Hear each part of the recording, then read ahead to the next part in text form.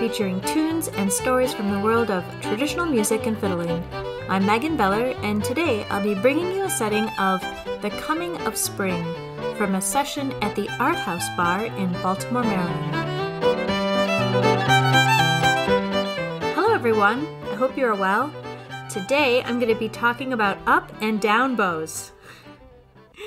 This is an insider topic if there ever was one, but I like to overthink things. I like to get in the weeds. I'm that kind of fiddle teacher. So let's talk about up bows and down bows. It's going to be great. This is a discussion more for beginners. It's a very common beginner question. If you're not a beginner, well, there may be an opportunity for you to help explain this to beginners at some point. I hope this can be helpful with that. What is an up bow and a down bow? On the E string, it's exactly what it sounds like. If you're playing on the E string and you're playing an up bow, the bow is normally going up. The tip is getting closer to the ceiling or the sky. And if you're playing a down bow, the frog is getting closer to the floor. Your bow is going down. If you're not on the E string, it's a little more of a side-to-side motion. So it's not super intuitive which way is up or down, but it's always the same. If you're going towards the tip, that's a down bow. If you're going towards the frog, that's an up bow. On any string, E string, A string, any of them. Towards the tip, down, towards the frog, up. It is pretty widespread to play down on the downbeat. And it's not just because they have the same name.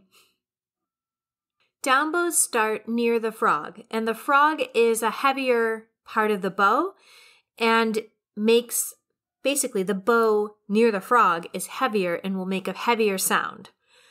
Down bows on the downbeat give the beat that heavy sound, with the beginning of the note being louder, fuller. An up bow has a lighter start to it because you're starting from just that part of the bow weighs less and it's a little further away from your point of control, so it's going to be a little lighter. So I have a personal take on this, which is that down bows are a little more intuitive. If you think about the difference between hammering down on a nail or like trying to hammer up to hammer a nail into the ceiling, I just think we're more practiced with that downward motion. And so that might be another reason that down bows tend to be a little stronger, a little more in control, and they're generally being played on the downbeat. Because a lot of music is organized that the downbeat is the important strong beat. So if you think about starting down on a downbeat, old Joe Clark, dee-da-dum-ba-dum-bum-bum, starts on the downbeat, you'd start on a down bow. With a tune like the March Meeting of the Waters, it has a pickup note, kind of a pre-note before the downbeat. Dun da dum bum bum ba da dun dun dun. So the pickup would be up bow, so that you're playing down bow on the downbeat. Now this all goes out the window when we start talking about shuffles and backbeat, emphasizing the 2 and the 4. When I'm playing reels and I'm hitting that 2 and 4 hard, I'm adding in slurs, and it's just what you would expect. I'm using my down bow on those beats because I want to have those be heavier, louder, bring them out more. So I'm slurring up bow on the less important notes, but on the 2 and the 4, the backbeats, I'm playing a down bow to kind of bring it out heavy, spit it out. Some people do it backwards from that. There's not a wrong way to do your own personal bowing that you're comfortable with. Not in fiddling. Now, for classical music, the bowing is basically part of the composition. So there's a right and wrong way to do it. And classical violin players do worry a lot about if their bows are in sync, like the way dancers would try to make their legs or their arms in sync. And in the orchestra, they want all your bows to be in sync. With fiddlers, it can almost be a problem if it's too in sync because you lose some of the variety, the improvised feel. It can look good, but I don't know. Personal opinion. I don't think it's really fiddling if the bowing is exactly the same all the time, never changing. I improvise my bowings. There's a lot of bowings I do the same or the same patterns, but if I'm playing a tune more than once, I don't want to use the same bowings because I want to bring out different rhythmic aspects of the tune, make it smoother, make it bouncier. I mean, the outcome of that is that I wouldn't worry too much about getting the bowing exactly right, or if your bowing tends to be a little different from other people's, what you're comfortable with, because for fiddling, there's not really a wrong way to do it. Don't worry about it too much. But, down on the downbeat. Our tune today is another Paddy O'Brien tune. This is the jig Coming of Spring. An appropriate tune to be playing in March. It is from a session at the Art House Bar in Baltimore. This is a 3-part jig. I love these 3-part jigs, actually. Paddy, I guess, played this tune with another jig called Black Low, and Seána, Davey, and Stephen Doherty played it on the ESD sessions. You can look that up. And Líosa Murphy also plays it on her album Skylark. It's a pretty well-known Paddy O'Brien tune. There are so many great Paddy O'Brien tunes. You can, if you want a collection of them for yourself, you can look up Eileen O'Brien, Paddy's daughter, get a collection of tunes composed by Paddy O'Brien. So there was a player on the session writing about this tune and using it for a certain Irish ornament. They called it smearing.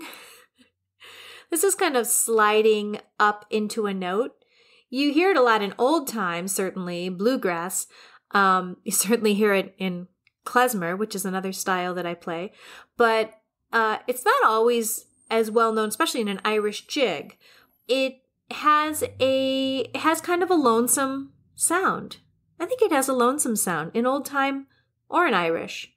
So some of these high notes, all of these quarter notes, the high G's in the third part, you can slide up into them. And if you want to experiment, you can try sliding and not quite getting to them. That's that Liz Carroll technique I've been experimenting with. But this is the coming of spring, and yeah, I'm learning all these accordion tunes. I'm gonna know them all. You ready? Okay.